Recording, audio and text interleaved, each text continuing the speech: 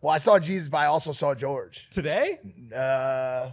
Wait, should I talk about? Yeah, I saw George on an airplane. Really? Yeah. For real? Yeah, I was getting loaded up to come here the other day, and I was just sitting in my seat, and I was like locked in. I had my headphones in, and I was on my phone. And, you know, I'll look up every once in a while. I was like, people are passing by, and I looked up, and there he was, bro. a bearded George. Assyrian man. Assyrian George with Bell and Reed, his videographer. They Bell, got engaged. His fiance. Congrats. I did, of course. And well, I'll get to that quickly.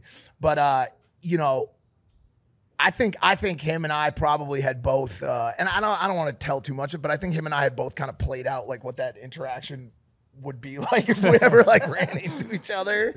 You know what I'm saying? And I just like shot up out of my seat and just immediately like put my hand out. Like it was almost like instinctual. And he did the same thing.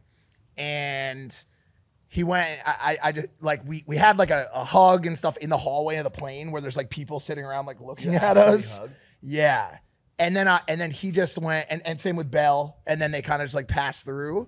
And then I was just like, let's like link up after you get off the plane. And we like walked out of the airport together and had like a great conversation. He's crushing it. And, yeah, I don't want to talk about it too much because I would hope that a portion of it will be used for us to all fix. Not that there's Spencer and I are going to have that. Spencer and I are going to go out and have a podcast with George. I mean, it's a great show. We're going to do our three. Yeah, George, hit us up. George, if you're watching this, just let's do it. It would break the internet because everybody hates these guys.